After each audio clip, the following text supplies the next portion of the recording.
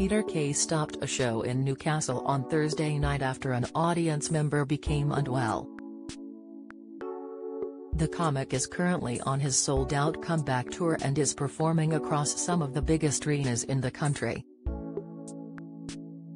But his show at the Newcastle Utilita Arena was quickly brought to a halt after a fan sitting on the front row of the auditorium became unwell and needed urgent medical attention.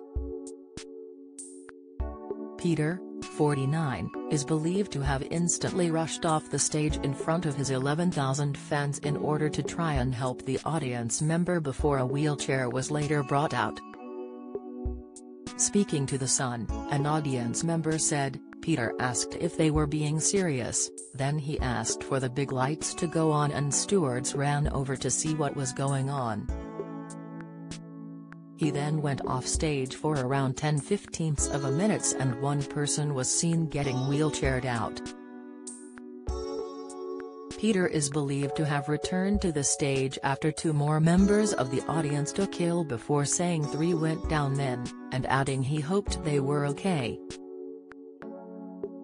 Peter's tour, which has seen him return to the stage for the first time in several years, is set to continue through till August 2023 at Sheffield's Utilita Arena. Elsewhere, he has decided to release a book later this year, describing it as a massive pleasure to reflect on his journey from being obsessed with TV to then being a star of the small screen.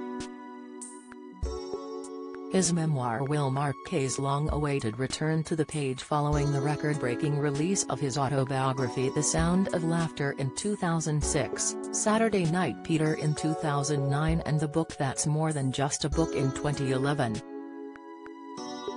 The Northerner is donating £14,000 to a children's charity, totalling £1 from every ticket sold for his first gig at London's O2 Arena. Donated funds will go to a Secret Santa fund which touched the comedian's heart. Sharing the news, last year, Peter said, "I was coming down on the way here and I thought about what we should do because it's Christmas. I think Christmas is about doing good things for other people, so we're gonna take £1 off each of you.